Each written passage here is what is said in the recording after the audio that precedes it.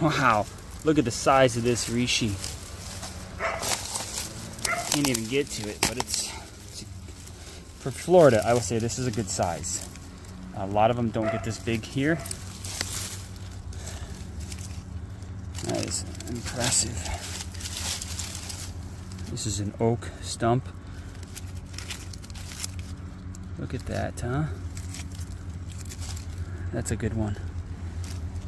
We're gonna go ahead and harvest that. Beautifully clean too. No bug damage, no problem. It's ready for tea. So,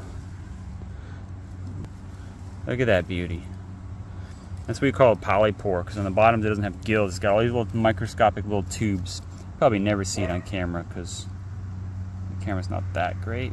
But if you look in real life, it's got tons of little openings, like pores on your skin. That's where it releases the spores from. Reishi mushrooms have kind of a brown, rust-colored spore print. It's hard to get a print off these. They release slowly over weeks, not en masse overnight like a regular fleshy mushroom. So in order to get a good print, you would leave it growing outside.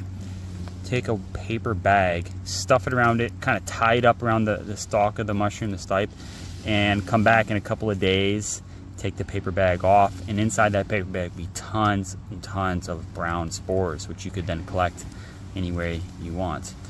So this is a Ganoderma curtisii, the reishi mushroom, our native reishi here in Florida. Kind of has a red lacquered appearance. It starts off white, and as it matures it turns yellow, then red, sometimes a little bit of a purple in there.